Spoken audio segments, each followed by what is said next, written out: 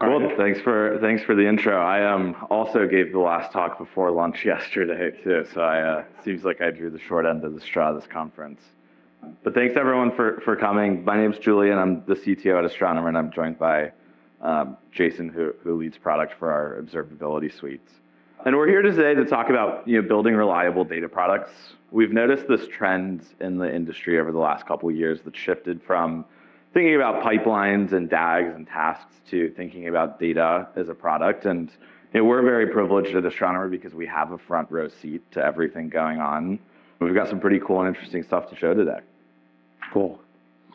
So I think it's helpful to, before we talk about where we're going, to also talk about kind of the current state and traditional state of observability. And if we think about kind of the traditional state of observability, it's really been about logs, metrics, and traces. As well as recently, really, I think you had vendors in the space really approach it in somewhat of a different manner, really putting SLA or DQ monitors at the data warehouse. Just curious, how many of you in here are using one of these methods in order to build observability within Airflow? Okay, cool. A few of you. No one raised their hand. I'd probably just close my laptop and walk out right here. But so I think one of the aspects, and really I come from a customer before Astronomer, that we were trying to build observability around Airflow as well. And so what we would do is we go ahead and instrument specific metrics. We go ahead and put SLA monitors to those metrics. And then when it breached a critical threshold, then we go ahead and debug it through specific logs. Now, this worked for really simple pipelines and pipelines without a lot of dependencies. But as you actually built more complex pipelines, then this kind of process became a lot more tenuous, a lot more onerous, and ultimately it was more manual than actually reactive. And so I really think about a lot of kind of the pipelines. I think about it from a traditional, even like a traditional car. So I'm kind of a drive it till it dies type of person from a car perspective. So I have a 2012 Prius. And so you can imagine that over the last 12 years, there have been a lot of advances from the car standpoint, right? And I think about kind of the observability dashboards I used to use and how I used to actually monitor pipelines to really the dashboard that I would have in my Prius, where you'd have essentially metrics that are based on CPU or memory or specific Airflow metrics that are tied to things such as like speed and fuel, what in the car example. You have SLA monitors at the data warehouse level that would monitor a particular critical threshold, similar to how you would do it from a engine or RPM perspective. And then you ultimately would have logs that you would go ahead and debug. And so building out those diagnostic codes in order to understand when you would go ahead and check your engine or check your oil would be a big issue. And so ultimately, I would say that a lot of this has really focused on a couple of things where we've seen a lot of the pain points is one, it's been really isolated in terms of how you go ahead and monitor specific items within the pipeline. The DAGs, the tasks, metrics, everything's been viewed from an individual DAG perspective. And so how you go ahead and unify that. And then ultimately, everything has really been reactive versus proactive, and really after the fact versus before the fact. And so I think after the fact, in a lot of scenarios, it could actually work pretty well. But in a scenario where, for instance, a check engine light comes on, if this has happened to you, but that is a scenario where the check engine light comes on, 10 seconds after the check engine light comes on, the car dies on the freeway, in the middle of the freeway, on a busy freeway, the car is screaming by 60 to 70 miles per hour. And so in a lot of situations, after the fact's okay, but there are situations where you really like to have that predictive maintenance to understand those bottlenecks, those issues within your pipeline, and how to go ahead and remediate. And then similarly, if you take a look at kind of some of the traditional or maybe newer tools in the market that are really focused on SLA monitoring at the data warehouse level, I really view this analogously like checking the coolant level of your car after a trip has ended. And that may be okay in a lot of situations, but if you're traveling in Death Valley, 120-degree temperature, you'd probably like to know the rate of change versus actually when it exceeds that particular critical threshold. So a lot of those things about anomalies, detections, that proactive alerting is really critical. And so really what we see is really kind of the traditional pain points about observability today, and what we actually see from our customer base is that it's really been focusing on a reactive motion around observability. Things such as your pipeline assets are really siloed, right? You're monitoring SLAs at the DAG level versus at a kind of a more unified data product level. And then ultimately these lead to specific issues with a breach in SLA, and ultimately those lead to negative implications and consequences from a business perspective. And so we really view and really where we're making product investments and where we're moving directionally from an observability standpoint is really from this reactive to this proactive world, where you're moving from kind of this static view of the world to really more of an autonomous dynamic view. And if you think about, I don't know, you want to take a Waymo ride this week at Airflow Summit, I'll be honest, it still kind of unnerves me because I'm crossing a crosswalk here in San Francisco and seeing 5 Waymo cars coming. I mean, there's no passenger or there's no drivers in the Waymo car. But we trust that it's going to stop. We trust it's going to stop, hopefully, because of all the different aspects, all the different telemetry is picking up and proactively remediating all these different inputs as it's driving. And so in a very analogous vein, I think of it as kind of those dashboards of the past where you're looking at specific static metrics and really moving to that proactive view where you're looking at things such as speed and fuel, but you're looking at it holistically. You're looking at those metrics and those pipelines holistically. You're looking at all those interdependencies. You're obviously looking at traffic, weather, road conditions to determine the most optimal path, the most optimal route in order to get to your ultimate outcome, which is your destination. And then you're looking at that predictive maintenance to understand how you identify those bottlenecks, how you remediate those bottlenecks before you're stuck on a freeway. Right.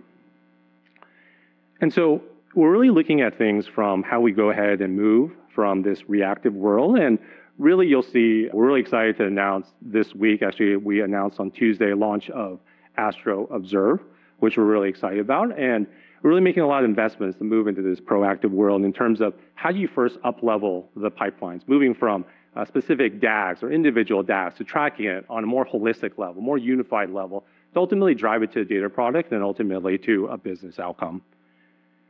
How do you go ahead and not only identify, and instead of debugging logs, how do you go ahead and identify root cause of a particular issue, where it failed in the particular pipeline? But then ultimately, you want to actually get those proactive alerts to identify how you can actually mitigate those SLA breaches in the future, but also remediate it before that SLA breach happens. And then ultimately, you're also looking at predictive maintenance, all right? You're looking at how do you go ahead and identify those best practices within your pipeline. We've managed Airflow for hundreds of customers and learned really, I think, a lot of the best practices and probably a lot of it the hard way, but recommending a lot of those best practices, how to go ahead and orchestrate, how you go ahead and build your DAGs in a much more scalable manner so that you can deliver a lot of that business insight. And then ultimately, really about tracking to those interdependencies, similar to how Waymo is looking at all the road conditions, traffic, weather conditions. How do you go ahead and take a look at a lot of those cross-deployment dependencies, those cross-DAG dependencies, those cross-team dependencies? How do you identify that? Not only you get visibility, but also how do you identify who are the constituents along the pipeline that will help you go ahead and remediate an issue? And so you'll see us really, from an investment standpoint, focus on kind of 3 main pillars. One is really around that data product notion and how do you kind of unify those specific individual assets within your pipeline in a much more holistic view. And how do you not only go ahead and root cause an issue in a much more streamlined manner, but how do you go ahead and get those proactive alerts to help you remediate issues before they transpire, before you actually breach an SLA? And ultimately, that predictive maintenance, essentially that recommended insights on how you go ahead and build and orchestrate your pipelines in a scalable and efficient manner. And so with that, I will give it to Julian, who will talk a little bit more about Astro in the demo. Yeah, before we jump into the product, I wanted to spend a couple minutes real quick talking about our data team, because we've seen this transition happen over the last couple of years. We're fortunate to be joined by a couple members of the data team here. If you didn't see their talk yesterday, I definitely would recommend you go watch the recording because they filled the room. But if you look at how our data team used to historically operate, they were building dashboards for internal folks like myself and Jason. And that's important, right? Like, we care about these metrics, but reliability was more of a nice to have, right? If the data was down for a day, maybe they get an angry Slack message from me, but it's not like we're going to go out of business or breach SLAs. And things were thought about kind of more at the pipeline level instead of the business impact and data product level. And the data team was certainly very valuable. I think we established ourselves as a data-driven business, but it's tough to go and quantify the value of dashboards, right? It helps us make more efficient decisions, but it's not super clearly tied to our business. And so there are a couple things that happened over the last, I want to say, year and a half or two. Data team built great dashboards that gave us a view of how customers were using the products. to the point where our customer success teams would come to us and say, hey, can I just screen share this dashboard with the customer? Like, they would love to have this information too. And that changes the audience from primarily internal to now external and customers. We transitioned from thinking about things at the pipeline and task level now to data products, right? We start embedding these dashboards in our Astro product, and that's part of the product. That's a feature. That's not just a pipeline. And reliability went from being a nice to have to a need to have, right? We need the same operational rigor with our data team as we do the rest of our Astro engineering teams. And how did it's a nice transition to make. How do you actually go about doing it? If you look at what the data team did, they did a refactor, a re-architecture, a replatforming. And that transition was super successful. Again, they filled the room yesterday with their talk. And this is nice, but like, what if you can't do a replatform? What if you have hundreds or thousands of teams working with Airflow, or you just don't have the time to do so? So we actually, took a lot of the lessons that we learned from working with the data team as they made this transition, and also our broader customer and community base, and turned it into a product area that we're now calling Observe. And the interesting thing is, observability is not new to us. We've made a ton of investments in observability over the last couple years as we've been building out our platform.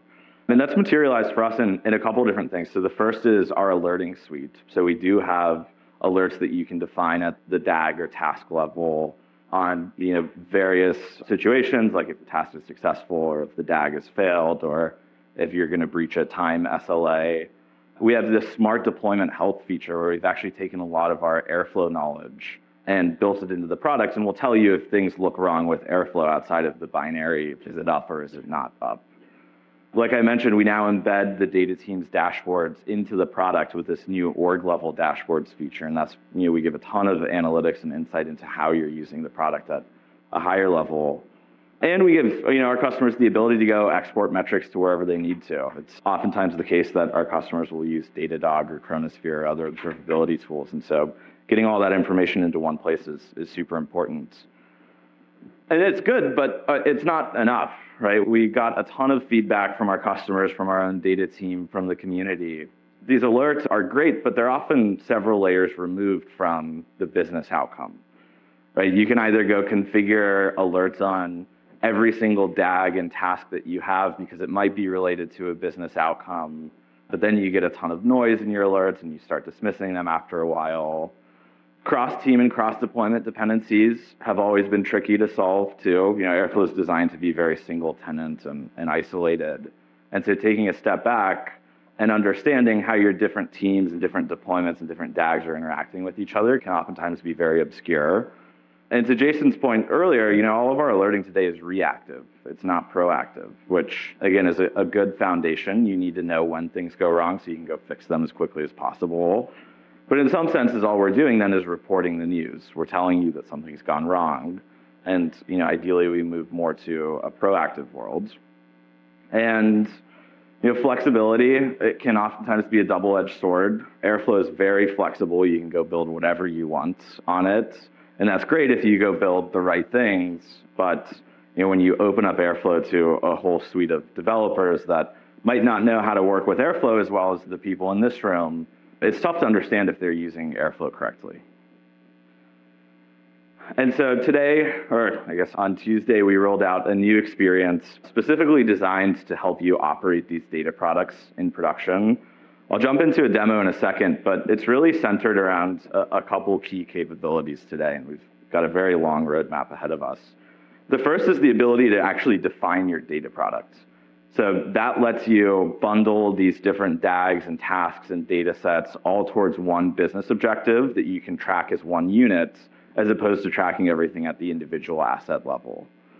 The second is lineage, incorporating both like the data lineage side of things, so which tables are created from which other tables, and also process dependencies. So if you use things like external task sensors or trigger DAG run operators, it's oftentimes helpful to get the full picture from both perspectives.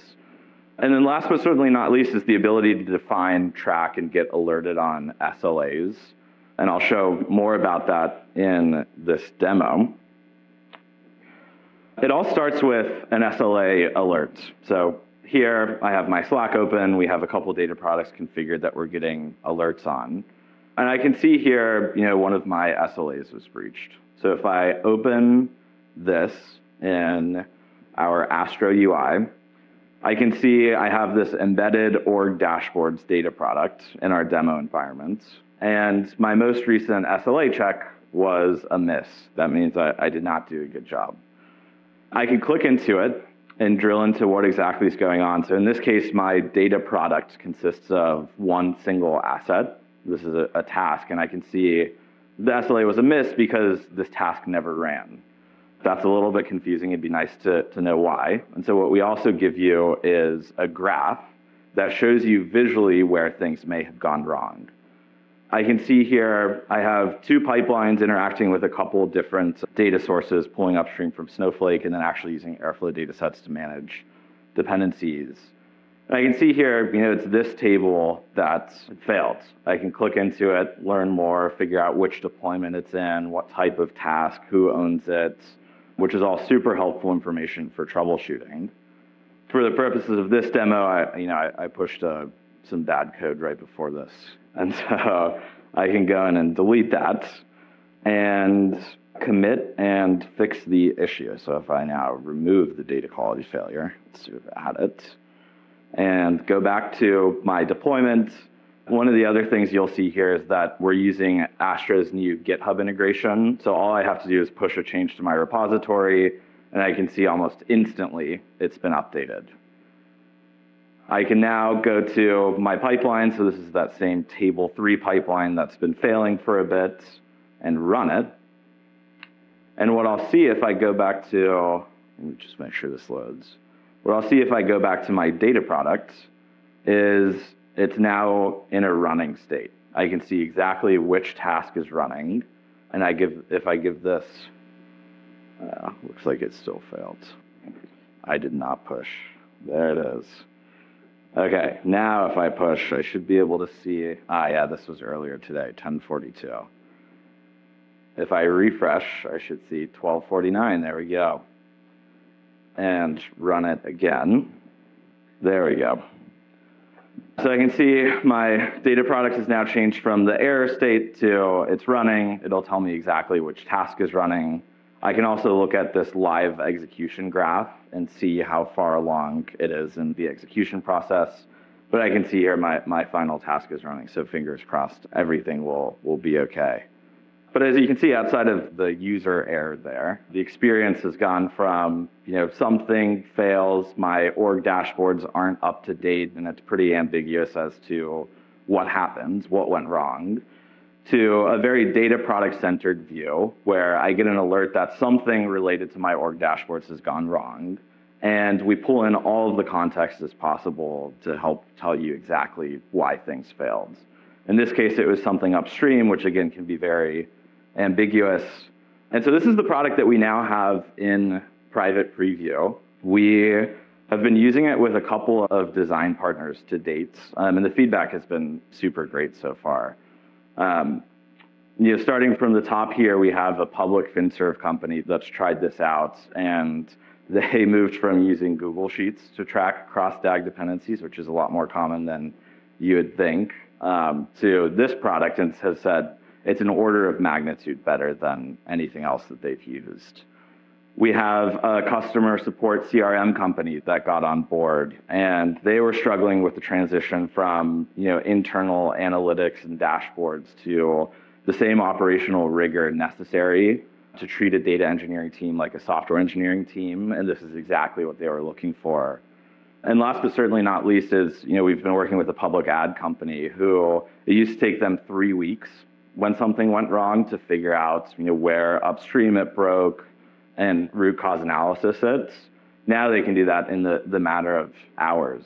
And so this is open for private preview. This is a link to a form that you can fill out if you're interested in trying it out. We'd love to give you more of a one-on-one demo and talk about how it relates to some of your data products and pipelines. But we've also got a very long roadmap ahead of us. There are a couple of things that we want to layer in here. The first is cost management. So with an observability platform like this, and with a data product center view, you can start to pull in cost information, not only on what you spend on Airflow, but also what compute you drive in underlying systems like Snowflake and Databricks, giving you that global picture of how much it spends, how much it costs for you to deliver each of these data products is something that we definitely want to move towards. And we're also building out a full recommendations and insights engine. Like I mentioned earlier, we at Astronomer are very, very familiar with Airflow, and we've seen all different ways of running it, both good and bad. And we're building out this recommendations platform so that instead of having to talk to us to understand how you can go use Airflow better, we'll actually make proactive recommendations. And then last but certainly not least is thinking about opening this up to lineage and observability outside of Airflow. Oftentimes, Airflow gives you a very good picture, but maybe not 100% complete. This is all built on a tool called Open Lineage that we've been investing in over the last couple years. It also has great support for extracting lineage and observability data from things like dbt and Spark and Flink and Kafka. So that's definitely something that we're also thinking about. But with that, thanks for the attention today.